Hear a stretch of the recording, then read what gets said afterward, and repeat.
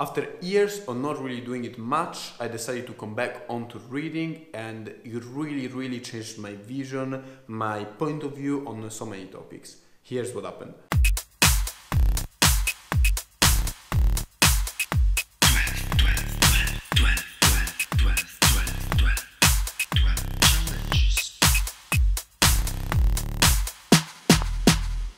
As part of the 12 challenges for the month of April, we spent every day of the month reading pages of a book. We had to read at least 30 pages from a book of choice, which compared to some other challenges, it might just feel a little bit too easy. But it's definitely so much easier not to read anything at all. And here the challenging part is just doing it every day. There are so many days in which we are a bit tired, we have a pretty good excuse not to do it.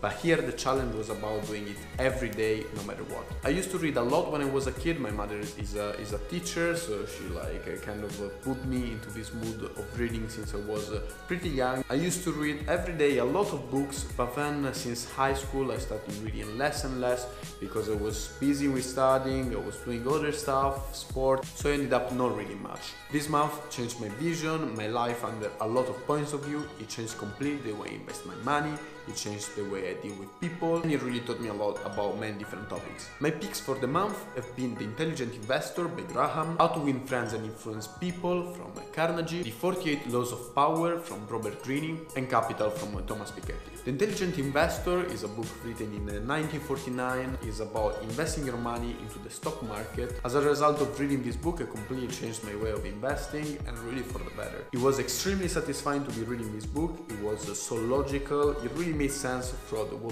book, and I'm very happy that I read it. How to Win Friends and Influence People is a pillar of a relationship between humans, also salesmanship. It doesn't really contain any particular trick or tip or anything unheard of. It's just like a common principle, but just explained easily with examples that really strike you and stay in your mind so that you can apply them when you actually need them. The 48 Laws of Power, I didn't really like the book. 100 pages in, I was like, you know what, this book is not really for me, it's not the content that I was expecting, and I just left it. Capital was an extremely interesting book about macroeconomy, about politics in Europe, I would say for the last 100 years, 150 years, extremely interesting.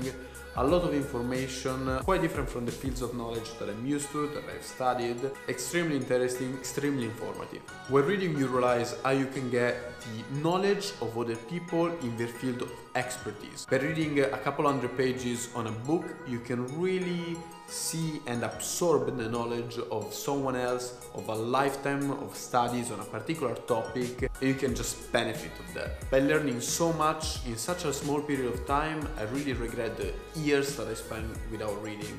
And I thought, how much would I know if I spent those years just reading a couple of pages every day. Reading every day was great because it really created that kind of habit of finding some time throughout the day where you will be focusing and spending your time on reading. I really try to keep reading as much as I can. I really appreciated the power of reading.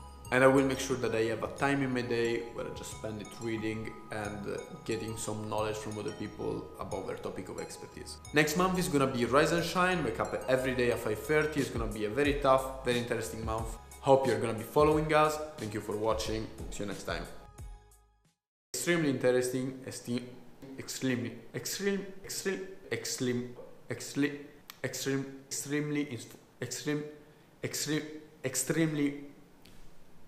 very interesting.